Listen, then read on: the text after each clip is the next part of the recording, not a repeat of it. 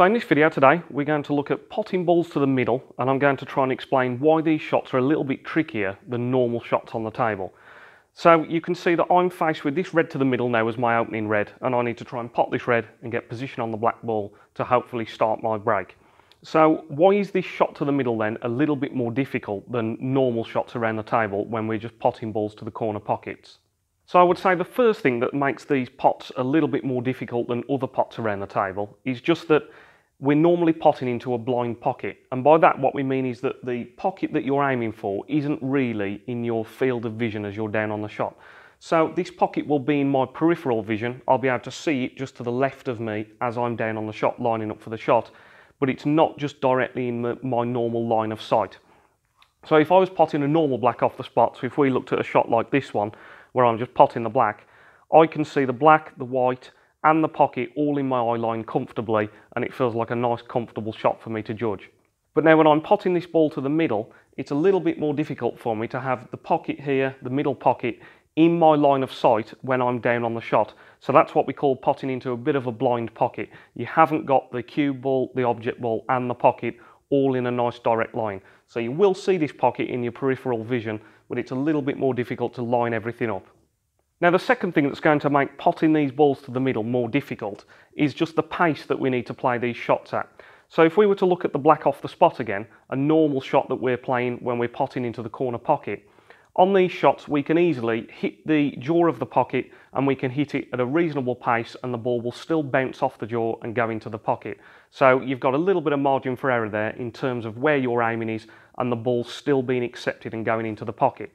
But when we're playing shots into the middle pockets here, we've got far less margin for error. So if we were to hit the far jaw of the middle pocket when we're playing a red at this kind of an angle, if we hit that far jaw, the ball is not going to go in. It's going to bounce off that jaw and come away from the pocket. Exactly the same if we catch the near jaw. If we were to hit this red and hit it reasonably firm and we caught this near jaw, it would hit the near jaw and just bounce away from the pocket. So that's why when we're playing these shots to the middle, we're held to far higher standards in terms of our aiming on the shot. So we can't afford to catch the near jaw or catch the far jaw at all, or the ball's going to bounce off the cushions and it won't go into the pocket. So with those things in mind then, let's look at increasing our success rate when we're potting these balls to the middle. So we know that we need to take some of the pace off so that we give the pocket every chance. And one of the big reasons why slowing down the pace on this shot really helps is that if we can get the object ball close to that middle pocket, we can actually use the fall of the slate to help the ball go into the pocket. So if we were to look at the middle pocket here, you can see where the fall of the slate starts to happen, the cutout on the slate there as it drops into the pocket, and you can see it's rounded off very slightly there.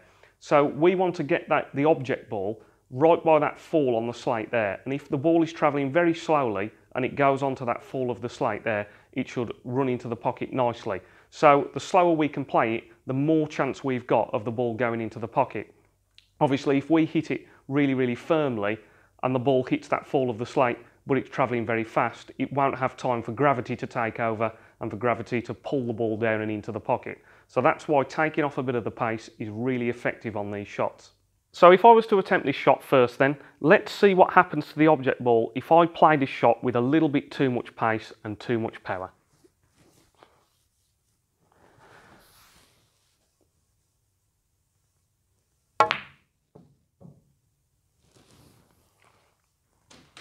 So you can see there that I only just caught the far jaw on the pocket, but of course at that speed I didn't give the pocket any chance for the ball to hit that little lip on the slate there and fall into the pocket, and it just bounced straight off the far jaw and came away from the pocket.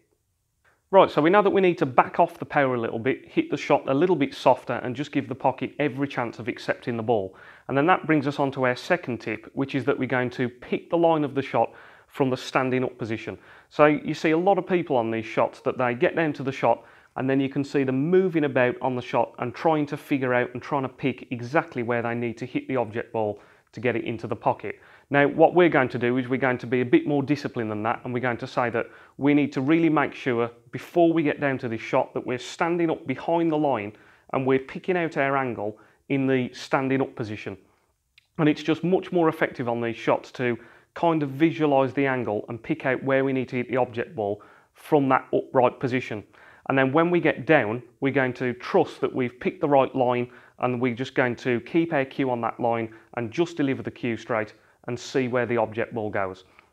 Now, if you can really commit to doing this, this is where it's really going to help you learning your angles and progress your game further. So if you are getting down to the shot and then you're messing about and trying to tweak exactly where you're hitting the object ball once you're down on the table, then there's all kinds of problems that come with that, you're not sure what angle you picked when you were standing up. You're possibly putting your body in a bit of an awkward position and you're going to deliver the cue from one side to the other. So it just makes learning these angles and recognising them again in the future much more difficult. So if we can pick the line standing up, commit to our straight cueing once we're down, we can then start learning whether we hit the shot either thick or thin and adjust our aiming in the future, and then things should hopefully be a lot quicker in terms of your learning. So I'm going to get behind this shot then. I'm going to try and work out where I need to hit that object ball, try and work out my angle from the standing position, and then I'm going to get down to the shot, play the shot with a nice pace so that I give the pocket every chance of accepting the ball and just commit to my nice straight cueing. So if I stand up behind the line of this shot, I'm happy that that's where I think I need to hit that object ball. I get down to the shot with a couple of feathers, nice and smooth. And you can see that time that I played it at a nice, comfortable pace. I didn't hit it too hard. I gave the pocket every chance of accepting the ball. And by standing up before I got down to the shot and picking out my line in that standing position, it's a much more effective way of starting to learn your potting angles. So hopefully you've got a better understanding now of why these shots to the middle can be a little bit trickier than other shots on the table. So we need to be a little bit more accurate in terms of our potting, so we can't afford to catch the near jaw or the far jaw or the ball won't go in.